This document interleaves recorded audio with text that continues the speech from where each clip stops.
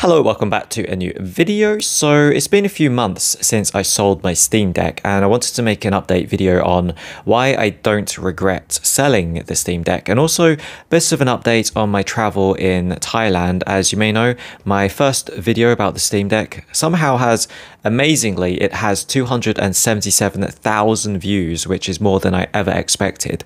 And in the video I did mention briefly about my backpack, which you can see is still with me, still behind me, and I also did mention about my future travel plans to Thailand, which I'm in Thailand right now. I can't really show you where I am because, you know, there's a lot of weirdos on the internet. I do have some videos I took when I was out and about in Thailand traveling around, but this channel is not really about travel, it's more about gaming and tech. So I don't know if I'd upload my Thailand travel videos. So anyway, I don't really regret selling the Steam Deck because, well, initially I thought I was going to come to Thailand, I won't have time to do a lot of serious gaming on my laptop. So I initially bought the Steam Deck because in my mind I thought I was going to be traveling every day and lugging around a big heavy laptop would be kind of uncomfortable, and I thought a smaller handheld device would be more beneficial to my travel plans. But it turns out that upon coming to Thailand, I haven't been traveling every single day. I've been traveling every weekend with my girlfriend, which I now have a Thai girlfriend, by the way, and we do go traveling every weekend, which is great and everything, but the thing is we don't go traveling every single day because she has to go to work and I have to spend basically Monday to Friday at home in the apartments that we now live in together. And it turns out that having a laptop is actually a lot better if you just stay in an apartment all day long, because the laptop screen is a lot bigger. You can do much better gaming with a gaming laptop than you can with just a little handheld console. The handheld console would have been great if I was spending the majority of my time out and about, but it turns out that in reality you just can't really travel every single day for like 3 months straight. That's just kind of impossible and unrealistic. So I find myself in a situation where I'm spending basically Monday to Friday all day long inside, not going outside, and just staying at home. And having a laptop is so much better because, well, I'm on the laptop basically all day long, either gaming or doing some streaming or making some videos or maybe just watching some YouTube or watching some Twitch streamers. And I find myself just using the laptop basically 90% of the day. And if I didn't have the laptop and I just had the Steam Deck, I feel like it would have been very uncomfortable, and eventually I would have had to either get a laptop or just buy like a monitor or a small TV to plug the Steam Deck into, and also get a keyboard and mouse for the Steam Deck. At that point, the portability of the Steam Deck would have been reduced to not much better than just getting a laptop. Now, to be honest, even though I am happy with my laptop, I am not happy with the state of my backpack.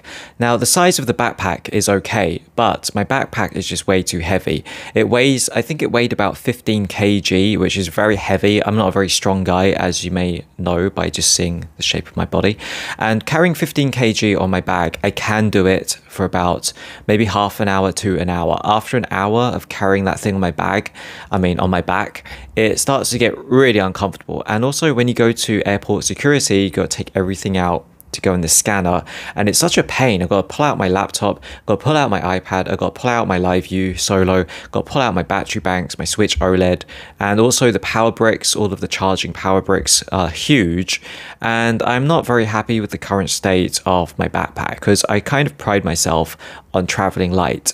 This is not a light backpack, by the way. It looks small, it looks like I'm traveling light, but the backpack is not light. But you might be thinking, since you still go traveling on the weekends, don't you regret not having a Steam Deck anymore? Because you could have brought the Steam Deck with you on your travels on the weekend. I could also bring my laptop, but I don't really want to because we're going traveling, we're going sightseeing. I'm not really going to be sitting in a hotel room playing a lot of PC gaming on my laptop. But I did try bringing my Switch OLED, and I did play it for maybe a few hours, played a bit of Dark Souls Remastered, and it was okay. I mean, it's basically like Elden Ring, and it plays pretty well on the Switch OLED. The problem is when I'm in travel mode, when my brain is in travel mode, I'm not really interested in gaming. I'm more interested in, you know, experiencing the new place I'm in and relaxing in the hotel and enjoying food and drink and my girlfriend. I just don't really feel like I'm in a gaming mood. So even though I brought my Switch OLED with me for a few of the trips, I found myself barely touching the Switch OLED for longer than just maybe 1 hour. And then I get kind of bored, and then we have to go to bed or we have have to go to the next destination. And I'm not going to play it in the car because I get motion sickness. If I have to look at anything like a book or my phone whilst I'm in a car, I start to feel really sick and queasy, so I don't even dare touch my Switch OLED when I'm in the car. So I'm just trying to think about my life situation and think about how would a Steam Deck improve my life. When I'm at home, I've got a gaming laptop, which is very good, very powerful, big screen, 17-inch. It does everything a Steam Deck can do and much more and much better. There's nothing my laptop can't do that a Steam Deck can do, apart from maybe fit in my trouser pocket. And that's only if you've got very big trouser pockets, which unfortunately my trouser pockets are not big enough to even put a Steam Deck in because I don't wear cargo trousers like I used to. And then when I go weekend traveling, I don't really want to do any gaming anyway, so I wouldn't even bring the Steam Deck if I was going to do weekend traveling. So I don't really know how a Steam Deck would fit into my life. It seems like with my current life, a laptop is fine. Actually, I don't even need the Switch OLED. I kind of want to sell the Switch OLED now because I very rarely touch it and the games on it are not even that great. The only reason I want to keep onto it is because there might be some new Nintendo games coming out next year, like a new Zelda, that I might have to review, and I need the Switch OLED to be able to play the game so I can review it. Because, you know, I actually need to play the games before I can review it. It'd be kind of stupid if I made a review on something that I've never even played. So my tech usage ratio is probably like 99% gaming laptop and then 1% Switch OLED. I don't really mind keeping the Switch OLED because it's so tiny, it's so small and slim, it fits into my backpack really easily. There's no power brick or anything, and it is very portable, much more portable than the big chunky and thick Steam Deck is.